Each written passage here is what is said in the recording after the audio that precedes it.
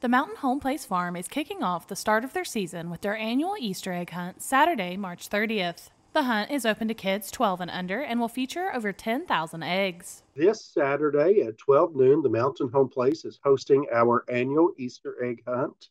We have 10,000 eggs that's going to be on the farm, and we have age categories going from newborn up to 12 years of age.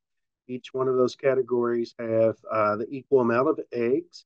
And then we also have a sensory friendly section. So they can go out and it's separate right there with everyone else, but it's a time that they can go in and have a space that they can hunt the eggs, but also not be overwhelmed with everyone else that's there.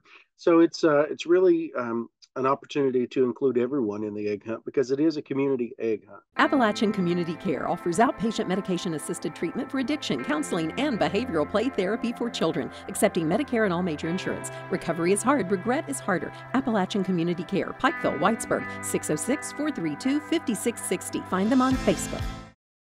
All age groups will have an opportunity to explore the farm, ride the train, visit the petting zoo, and more. So the idea behind doing the egg hunt is has been long running with us for quite a while, and then adding the sensory friendly section came about a couple years ago when the lady asked us if there was a separate place for her child to hunt an Easter egg that maybe had less children in it because of some other issues that were there. And so we said, sure, we would do that. So it's an idea that we want people to feel included. We want people to enjoy the Mountain Home Place Farm. For more information, go to Mountain Homeplace Farm on Facebook.